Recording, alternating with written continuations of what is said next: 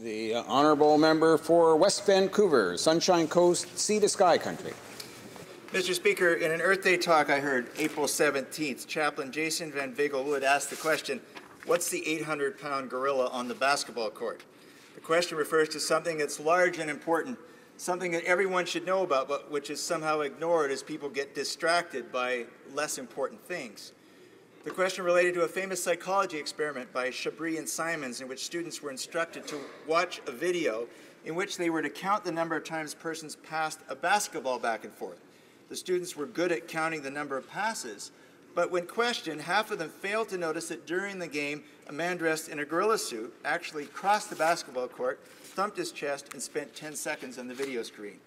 So, Mr. Speaker, as we consider the motion brought by my NDP friend this morning, I ask, is there a gorilla on the court?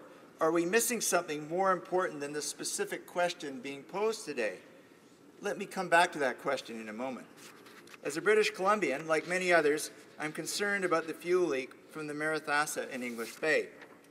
But as a maritime nation, Canada relies on marine transportation for the success of our economy. In fact, Mr. Speaker, I've heard that most Canadians don't realize this, but 92% of Canada's economy floats on salt water. Think of the grain, the natural resources, the finished materials that we ship overseas or that we receive by sea. And BC ports handle almost 40% of Canada's international marine traffic, more than any other province. Our government is focused on creating jobs and economic growth. A thriving maritime trade sector continues to be a key pillar of Canada's economic opportunity. But, Mr. Speaker, safe and efficient marine transportation does not happen by itself. The dedicated men and women of the Canadian Coast Guard spend day and night ensuring safe navigation so that Canadians from coast to coast to coast can enjoy the quality of life we're so fortunate to have in Canada. The Coast Guard accomplishes this important mandate by having highly trained men and women in its ranks, specialized equipment at the ready, and a fleet of over 115 vessels strategically deployed across the country.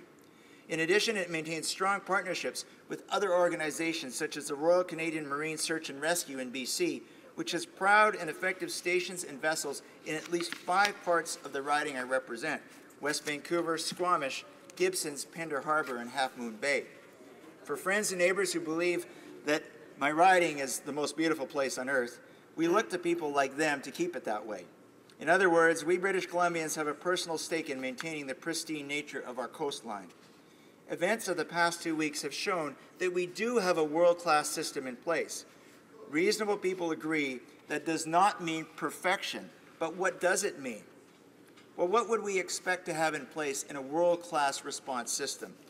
We'd expect the minimization of oil spills in the first place, a containing of the leak, committed people there to respond, top communications networks in place, good coordination among the various parties, oil out of the water fast, and a minimizing of injury to waterfowl, fish, plants, and humans, the whole ecosystem. And what did we see in the response to Marathassah oil spill?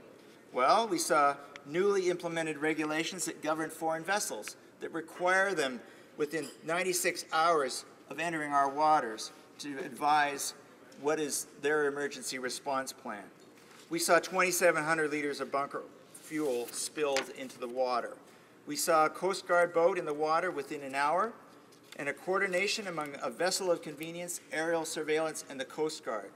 We saw the Coast Guard working through the night to boom the spill. 80% of the oil collected within 36 hours, and over 95% within 4 days, leaving just 0.3 liters in the water. Yes, there were beaches closed, but there were hardworking, trained people who were there to clean those beaches by hand. And we saw a wonderful populace in British Columbia, people that take these things seriously for our environment, our tourism, and our very identity as British Columbians. And, Mr. Speaker, we saw, thanks to our Conservative government's polluter pays law, that the company and its insurer will pick up the tab, not Canadian taxpayers. Contrary to much of the speculative comments made by opposition and others following the Marathassah incident, the Coast Guard has been clear that its response was not affected in any way by the former Kitsilano base. Mr. Speaker, this fact has been repeatedly stated by both the Commissioner of the Coast Guard and the Assistant Commissioner. The Kitsilano Station was a search and rescue station, not an environmental response station, and was therefore not equipped to conduct an operation of the magnitude required during this incident. It has certified environmental response organizations that have the capacity and expertise to respond to these types of emergencies. And as per protocol, it was one of these organizations that was contracted by the Coast Guard. Mr. Speaker, we saw 4 pillars of preparation in place. Investment by this government in maritime safety that paid off. There were area response plans. Mr. Speaker, in BC, the Coast Guard maintains marine pollution response equipment in 3 major centres, Prince Rupert, Richmond, and Victoria, as well as equipment caches in 12 other communities. These caches contain a variety of response equipment, including booms, skimmers, storage tanks, protective gear, vessels, and other supporting equipment in order to handle a wide range of situations. The Environmental Response Program maintains a duty officer presence 24 hours a day, 7 days a week. These duty officers are the first line of defense to marine pollution incidents and ensure all reports of marine pollution are investigated and that an appropriate response is undertaken. When the Coast Guard needs the support of certified environmental response organizations, like the Western Canada Marine Response Corporation, as in this incident, it can do so through its emergency contracting authority. A second pillar is the navigation aids. Mr. Speaker, our government has modernized our marine communications and traffic services centers. This modernization project is replacing the Coast Guard's current outdated marine communication technology with a state-of-the-art platform that will improve the safety of those at sea. Thirdly, we've seen improved transport regulations like the polluter pays principle that I've already referred to. And fourthly, as was discussed by the Parliamentary Secretary, an expansion of the Coast Guard fleet. Since 2009, this government has delivered 9 midshore patrol vessels and 11 smaller vessels, including the pollution response vessels that support the Environmental Response Program in BC. Going forward, Mr. Speaker, our Conservative government has committed over $5 billion to build more Coast Guard vessels, many at Seaspan in the riding I represent. So what are we seeking when we talk about a world-class response system? Well, remember, excellence is not the same as perfection.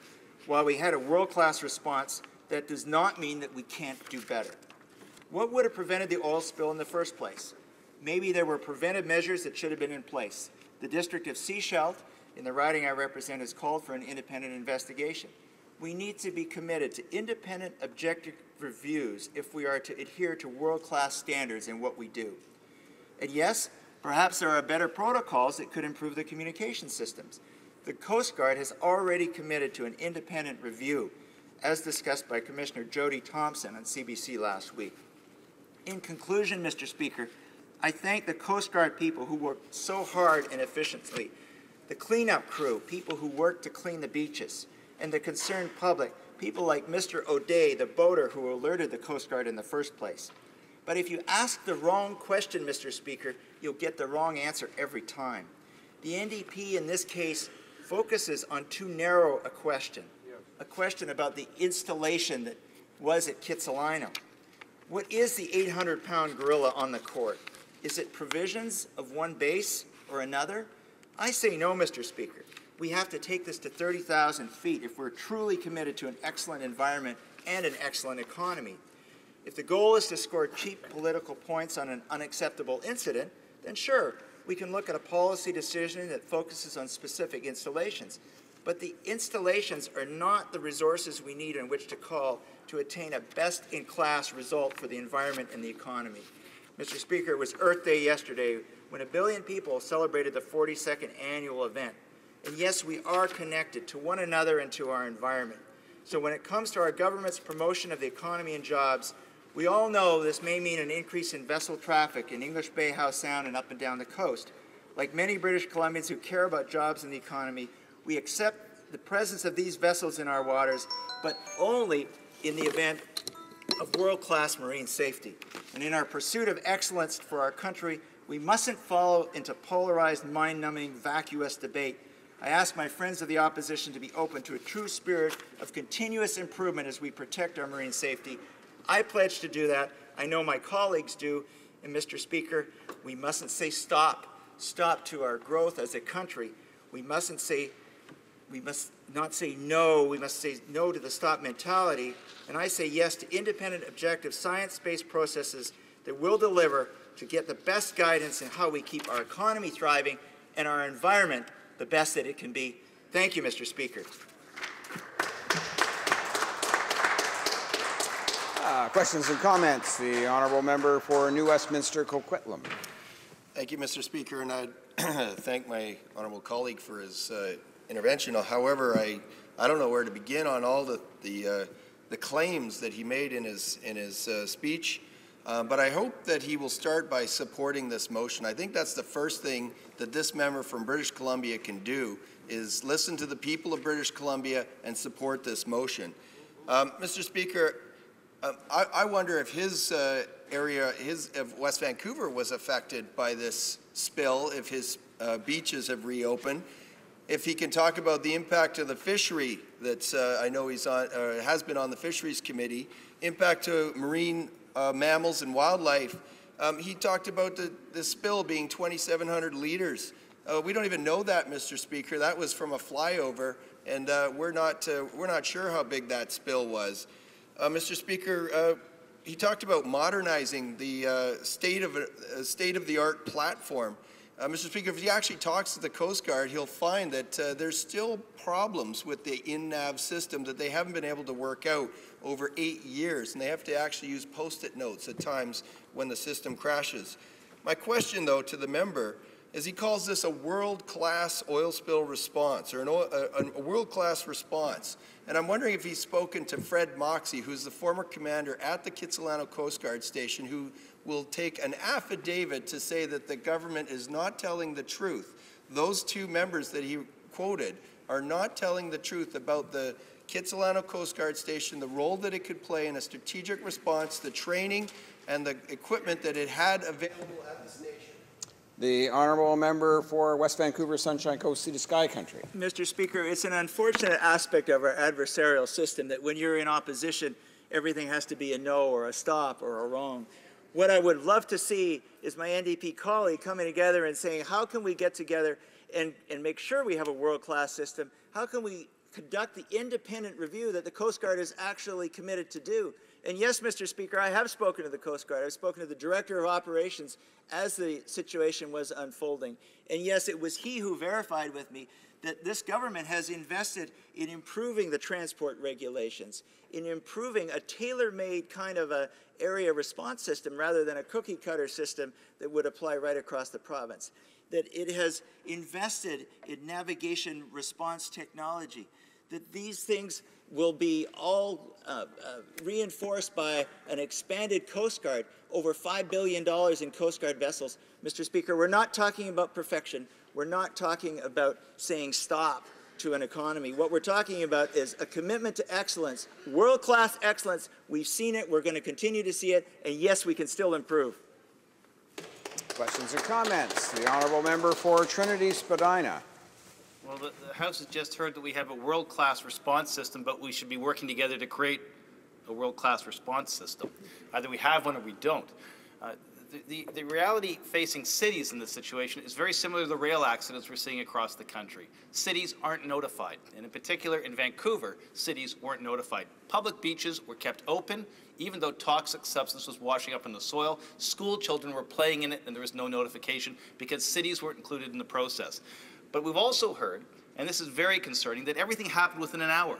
Yet there were private yachts that were reporting the spill, and nothing happened for up to 5 hours. And it was the absence of a proactive approach to safety, one which they seem to embrace when it comes to terrorism, but they walk away from when it comes to public safety and every other walk of life in this country.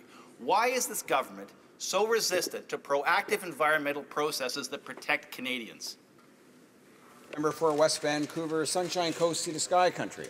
Mr. Speaker, it's a fallacy to say that world-class processes means that you don't ask questions. In fact, a world-class process means that you're committed to reviewing what happens after an incident like this. You're committed to making it better. And yes, the Coast Guard has already said that the protocols can be improved in terms of the notification. The Coast Guard notified the province and expected the province to notify the city. And that didn't happen fast enough, and it's going to happen faster next time. That's what world-class means, Mr. Speaker.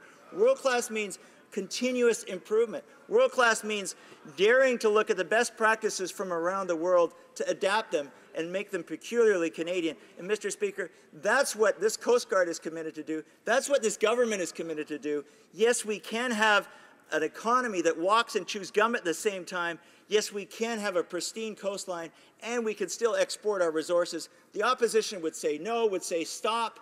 I say yes, we can continue to improve, and yes, we will do so, and that's what world class is.